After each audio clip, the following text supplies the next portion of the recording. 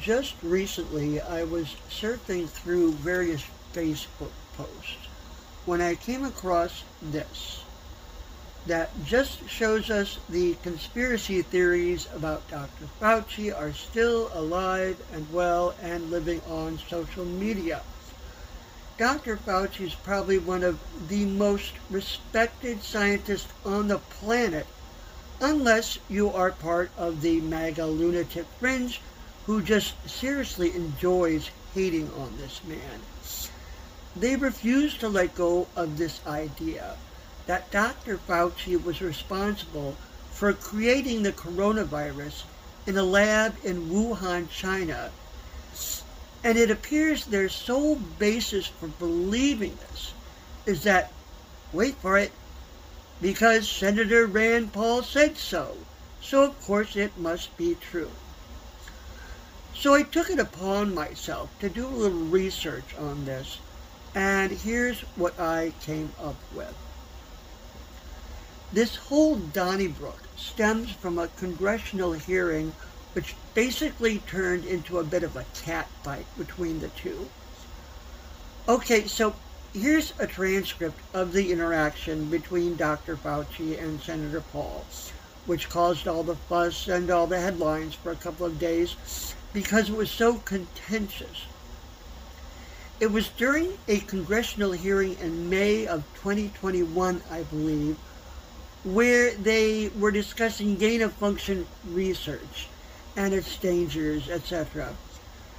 And we'll get to the arguments that Senator Paul makes, which is just that the coronavirus was created to infect humans in a lab in Wuhan, China, he claims was funded through the National Institutes of Health.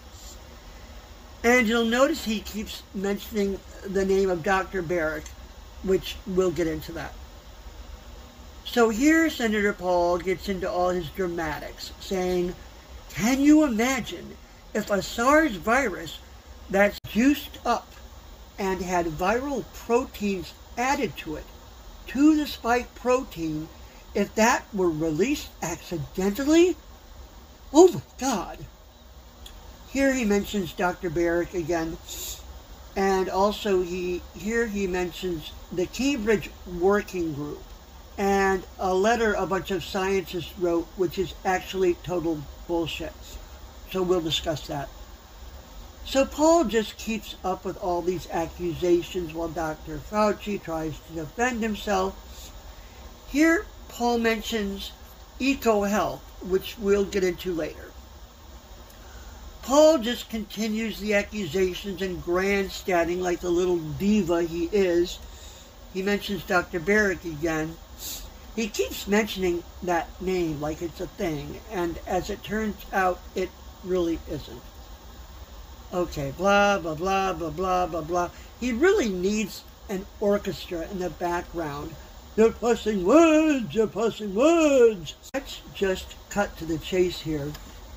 This whole debate is about where COVID came from, or what was the actual cause of COVID. Rand Paul seems to think he is the only one in the world who really cares where COVID came from and how it started. Well, that's just one of many things that Senator Paul, excuse me, Dr. Paul, he is of course a renowned ophthalmologist, is wrong about. Because it's been pretty obvious to the rest of us that a massive amount of time, work, money, effort has gone into trying to determine exactly what Dr. Randy believes he already knows. So now, while it's true that the medical and scientific community may not be 100% certain of how COVID originated, but one thing there is virtually unanimous agreement on is where COVID did not come from, and that is a lab in Wuhan funded by the United States. That's where COVID didn't come from. And if I were really interested in how COVID did originate, Rand Paul is the last person in the world whose opinion I would care about. Okay, so let's just jump right in here and trash Senator Paul's bogus opinions one by one. The scientific medical journal Nature Medicine is as good a place to start as any. Let's have a look a little further down the article and see what this says.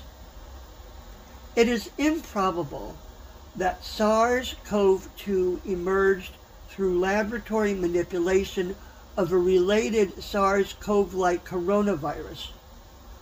Okay, now here is Professor Edward Holmes, one of many, I assume, very notable scientists involved in COVID research and its origins. I want you to note the date here, April 16, 2020.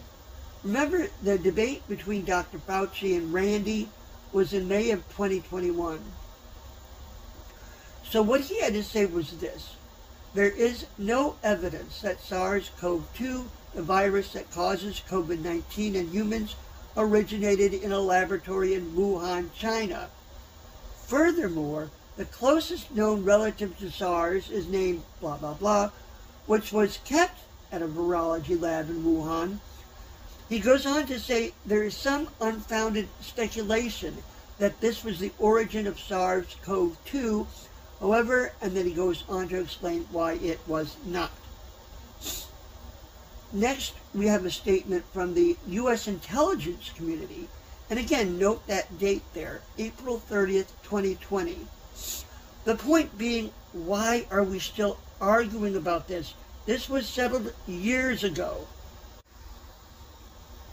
Reading from the press release, the Office of the Director of National Intelligence today issued the following intelligence community statement.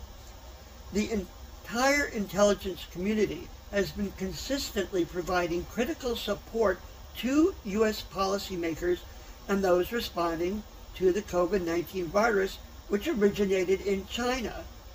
The intelligence community also concurs with the wide scientific consensus that the COVID-19 virus was not man-made or genetically modified.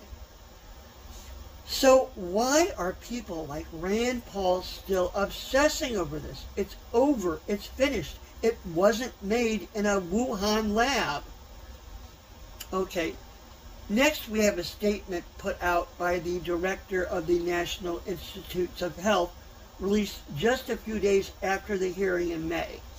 Their statement in part reads, however, neither NIH nor NIAID, which is actually run by Fauci, have ever approved any grant that would have supported gain-of-function research on their transmissibility or lethality for humans.